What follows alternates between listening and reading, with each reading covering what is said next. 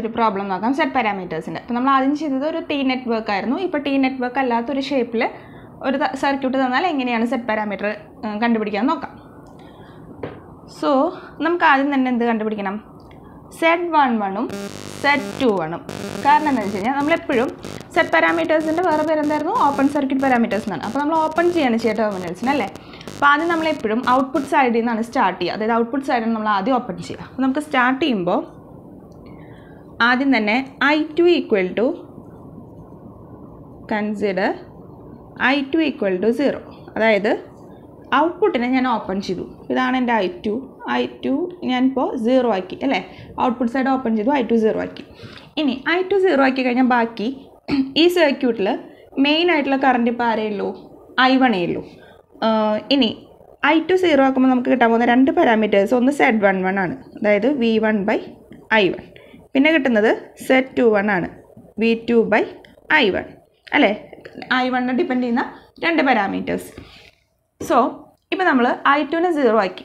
ഇനി ഈ I1ൻ്റെ current flow path നമുക്കൊന്ന് നോക്കാം. അപ്പോൾ I1 ഇവിടുന്ന് സ്റ്റാർട്ട് ചെയ്തു, 1 ohmൽ കൂടെ പോയി ഈ ജംഗ്ഷൻ എത്തി. ഇവിടെ എത്തുമ്പോൾ കുറച്ച് പോർഷൻ 2 ohmൽ കൂടെ പോകും, കുറച്ച് പോർഷൻ 3 ohmൽ കൂടെ പോകും. 2 ohmൽ കൂടെ പോകുന്ന കറണ്ട് എന്താവും? റിട്ടേൺ ഇങ്ങോട്ട് നെഗറ്റീവിലേക്ക് എത്തും അല്ലേ. ഒരു കറണ്ട് സ്റ്റാർട്ട് ചെയ്താൽ ആ അതിൻ്റെ നെഗറ്റീവിൽ വന്നത് എൻഡ് ചെയ്യണം. ഇനി അതുപോലെ തന്നെ ഇവിടേക്ക് 3 ohmൽ കൂടെ പോകുന്ന ബ്രാഞ്ച് എങ്ങനെ വരും? 3 ohmൽ കൂടെ കയറി 5 ohmൽ കൂടെയും കയറിയിട്ടാണ് തിരിച്ചു വരിക. ഇങ്ങോട്ടേക്ക് പോകാൻ പറ്റില്ല, കാരണം നമ്മളിപ്പോൾ ഔട്ട്പുട്ട് ഓപ്പൺ സർക്യൂട്ട് ചെയ്തിരിക്കുകയാണ്. അപ്പോൾ 3യും 5ലും 3യിൽ കൂടി 5ൽ കൂടി സെയിം കറണ്ടാണ് ഫ്ലോ ചെയ്യുന്നത്. അപ്പോൾ അതായത് 3 and 5 ohms റെസിസ്റ്റൻസസ് സീരീസ് ആണെന്ന് അർത്ഥം. അപ്പോൾ നമുക്ക് Z11 കാണണമെങ്കിൽ എന്ത് ചെയ്താൽ മതി എന്ന് വെച്ച് കഴിഞ്ഞാൽ, Z11 എന്ന് പറഞ്ഞാൽ V1/I1 അല്ലേ. ഈ സർക്യൂട്ടിൻ്റെ ഇപ്പോഴത്തെ കണ്ടീഷനിൽ I2 0 ആക്കിയതിന് ശേഷം എത്രയാണ് ഈക്വലൻ്റ് റെസിസ്റ്റൻസ് വരുന്നതെന്ന് നോക്കാം. അതായിരിക്കും നമ്മുടെ Z11. അപ്പോൾ നമുക്ക് ഈക്വലൻ്റ് റെസിസ്റ്റൻസ് നോക്കാം. പിന്നെ ഈക്വലൻ്റ് റെസിസ്റ്റൻസ് കണ്ടുപിടിക്കുമ്പോൾ ശ്രദ്ധിക്കേണ്ട കാര്യം, എപ്പോഴും ഷോർട്ടഡ് എൻഡിൽ നിന്ന് വേണം സ്റ്റാർട്ട് ചെയ്യാൻ. അതായത് ഇപ്പോൾ ഇവിടെ നമ്മൾ ഓപ്പൺ പോലെയാണ് സർക്യൂട്ടിൻ്റെ സ്റ്റാർട്ടിങ്, അവിടെ നല്ല സ്റ്റാർട്ട് ചെയ്യുക. ഷോർട്ടായിട്ടുള്ള പാത്ത്, അതായത് ഇവിടെ ഇപ്പോൾ ഓപ്പൺ ആയില്ലേ, ഇപ്പോൾ ഈ സെക്ഷൻ ഓപ്പൺ ആയ സ്ഥിതിക്ക് 3 and 5 സീരീസ് ഇത്രയേ ഉള്ളൂ സർക്യൂട്ട്, ഇവിടെ വരെ ഉള്ളൂ നമുക്ക് സർക്യൂട്ട്. സോ ഈ ഒരു എൻഡിൽ നിന്ന് വേണം നമ്മൾ ഈക്വലൻ്റ് റെസിസ്റ്റൻസ് സ്റ്റാർട്ട് ചെയ്യാനായിട്ട്. അപ്പോൾ 3 + 5 എത്രയായിരിക്കും? 3യും 5ഉം സീരീസാണ്. അപ്പോൾ 3 + 5 8 വരും. അതിനോട് പാരലായിട്ടാണ് ആര് കിടക്കുന്നത്? 2 ohm കിടക്കുന്നത് അല്ലേ.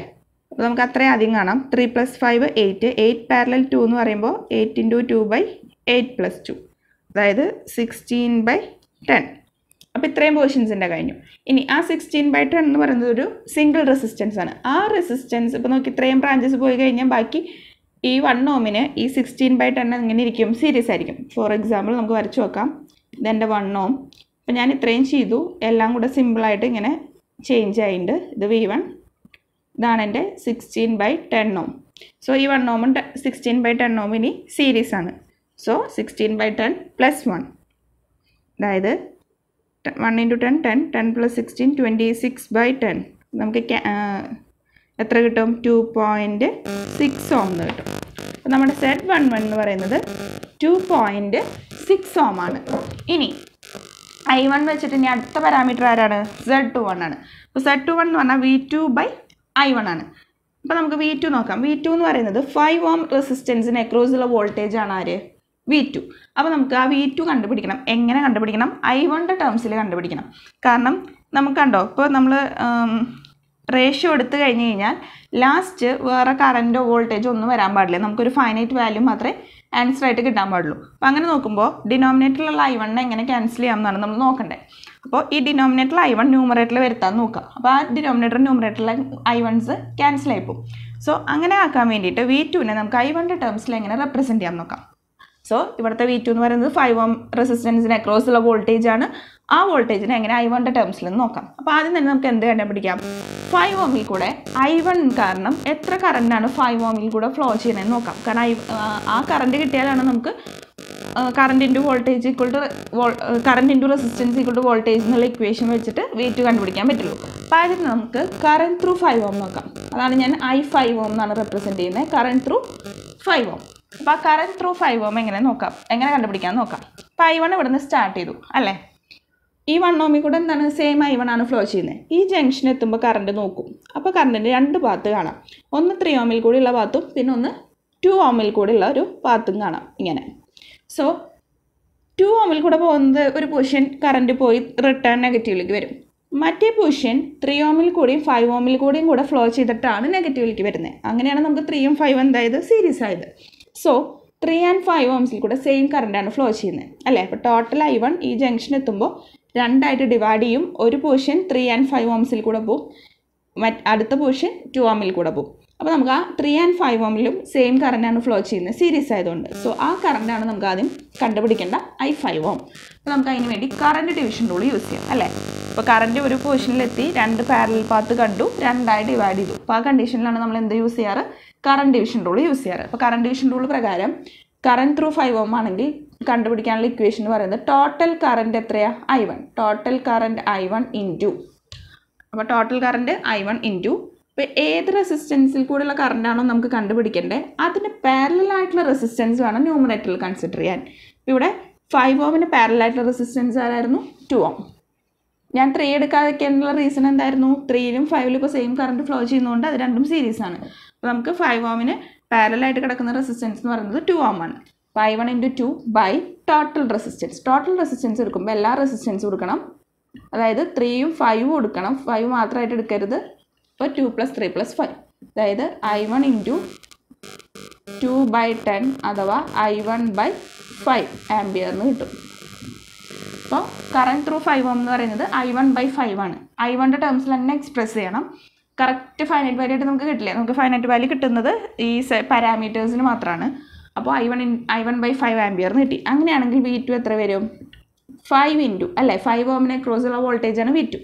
സോ 5 ഇൻറ്റു ഇപ്പോൾ കിട്ടിയ കറണ്ട് ത്രൂ 5 ഓം, അതായത് I1/5. അപ്പോൾ 5ഉം 5ഉം ക്യാൻസൽ ആവും, ദാറ്റ് ഈക്വൽ ടു I1 എന്ന് കിട്ടും. അപ്പോൾ V2 ഈക്വൽ ടു I1 എന്ന് കിട്ടി. അങ്ങനെയാണെങ്കിൽ നമ്മുടെ Z21 എന്ന് പറയുന്നത് V2/I1 ആണ്. അപ്പോൾ V2 ഈക്വൽ ടു നമുക്ക് എത്ര കിട്ടിയേ, I1. സോ V2/I1 എന്ന് പറഞ്ഞാൽ എന്ത് വരും, I1/I1 അഥവാ 1 ഓം എന്ന് കിട്ടും. അപ്പോൾ നമ്മുടെ ആൻസർ Z21 എന്ന് പറയുന്നത് 1 ഓം ആണ്. ഇനി നോർമൽ സർക്യൂട്ട്സിൽ, അതായത് ഡിപ്പെൻഡൻറ്റ് സോഴ്സ് ഇല്ലാത്ത സർക്യൂട്ട്സിലൊക്കെ നമുക്ക് ജനറലി Z21ഉം Z12ഉം സെയിം ആയിട്ടാണ് കിട്ടുക. അതിന് നമ്മളൊരു പ്രോപ്പർട്ടി പറയും, അത് നമുക്ക് ഈ മൊഡ്യൂളിൽ തന്നെ നെക്സ്റ്റ് പഠിക്കാനുണ്ട്. അപ്പോൾ ഡിപ്പെൻഡൻറ്റ് സോഴ്സസ് ഇല്ലാത്ത സർക്യൂട്ട്സിൽ മോസ്റ്റ് പ്രോബബ്ലി നമുക്ക് കിട്ടുന്നത് Z12ഉം Z21ഉം സെയിം ആയിട്ട് തന്നെയാണ്. അപ്പോൾ നിങ്ങൾക്ക് ഓൾമോസ്റ്റ് സെയിം ആയിട്ട് തന്നെയാണ് കിട്ടുക. പക്ഷേ നിങ്ങൾ വേണമെങ്കിൽ നമുക്കത് കണ്ടുപിടിച്ച് നോക്കാം, ഒന്നും കൂടെ ജസ്റ്റ് ചെയ്ത് നോക്കാം.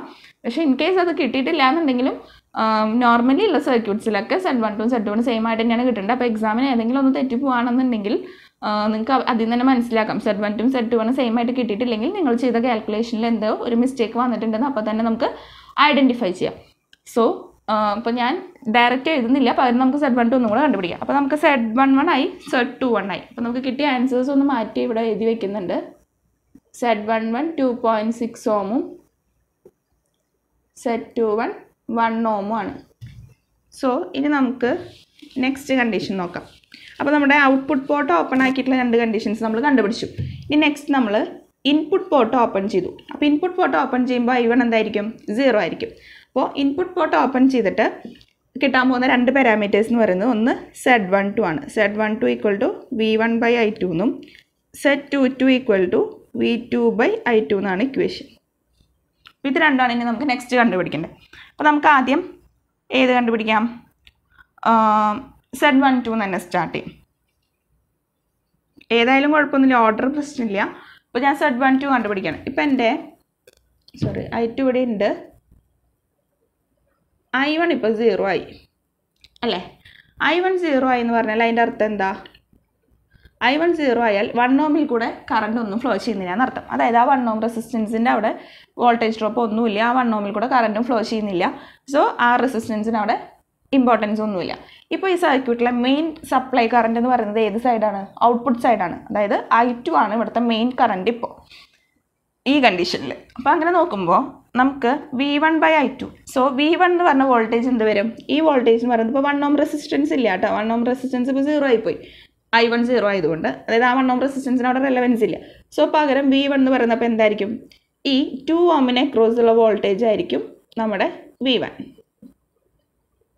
2 ഓമിന് അക്രോസ് ഉള്ള വോൾട്ടേജ് ആയിരിക്കും V1.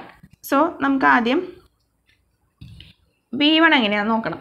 അപ്പോൾ V1 കിട്ടണമെങ്കിൽ 2 ഓമിൽ കൂടുള്ള കറണ്ട് അറിയണം. 2 ഓമിൽ കൂടുള്ള കറണ്ട് അറിഞ്ഞാൽ നമുക്ക് ഇൻറ്റു 2 ചെയ്താൽ V1 കിട്ടും. അപ്പോൾ നമുക്ക് I2 ഓം കണ്ടുപിടിക്കാം ആദ്യം, അല്ലേ? അപ്പോൾ കറണ്ട് ത്രൂ 2 ഓം കണ്ടുപിടിക്കണം. അപ്പോൾ നോക്കാം, ഇവിടെ കറണ്ട് I2 ആണ് മെയിൻ കറണ്ട് ഉള്ളത്. ആ കറണ്ട് I2 ഈ ജംഗ്ഷൻ എത്തുമ്പോൾ രണ്ടായി ഡിവൈഡ് ചെയ്യും. ഒരു പോർഷൻ അല്ലെങ്കിൽ ഒരു പാത്ത് നമുക്ക് 5 ഓമിൽ കൂടെ പോയി തിരിച്ച് നെഗറ്റീവിലേക്ക് വരും. അടുത്ത പോർഷൻ എന്ന് പറയുന്നത് 3 ഓമിൽ കൂടെ കയറിയിട്ട് 3 ഓമിൽ കൂടെ ഫ്ലോ ചെയ്ത് 2 ഓമിൽ കൂടെ കയറി തിരിച്ച് നെഗറ്റീവിലേക്ക് വരും. ഇവിടെ ഓപ്പൺ ആണ്, ഇപ്പോൾ ഇങ്ങോട്ട് ഈ സൈഡിലേക്ക് കറണ്ട് ഫ്ലോ ഇല്ല. അപ്പോൾ 3ഉം 2 ആണ് ഇപ്പോൾ എന്തായിരിക്കുന്നത്, സീരീസ് ആയിരിക്കുന്നത്. ഇപ്പോൾ ഈ കണ്ടീഷനിൽ ഇൻപുട്ട് പോർട്ട് ഓപ്പൺ ചെയ്തപ്പോൾ നമുക്ക് 3 and 2 ഓംസ് ആണ് ഇപ്പോൾ സീരീസ് ആയിരിക്കുന്നത്. അപ്പോൾ നമുക്ക് കറണ്ട് ത്രൂ 2 ഓം എന്ന് പറഞ്ഞാൽ ടോട്ടൽ കറണ്ട് ഇൻറ്റു, ഇവിടെയും നമ്മൾ കറണ്ട് ഡിവിഷൻ റൂളാണ് യൂസ് ചെയ്യുന്നത്. Total current I2 into 2 ഓമിൽ കൂടുള്ള current കണ്ടുപിടിക്കുമ്പോൾ 2 ഓമിന് parallel ആയിട്ടുള്ള റെസിസ്റ്റൻസ് നോക്കണം. ഇപ്പോൾ നമ്മൾ പറഞ്ഞ കണ്ടീഷനിൽ 2 and 3 ഓംസ് ആണ് സീരീസ്, പാരലൽ ആയിട്ടുള്ള ആൾ 5 ആണ്. അപ്പോൾ ന്യൂമറേറ്ററിൽ 5 ഡിവൈഡഡ് ബൈ ടോട്ടൽ റെസിസ്റ്റൻസ് 2 + 3 + 5. അപ്പോൾ I2 ഇൻറ്റു 5/10 അഥവാ I2/2 ആംപിയർ എന്ന് കിട്ടും. അപ്പോൾ I2/2 ആംപിയർ ആണെന്നുണ്ടെങ്കിൽ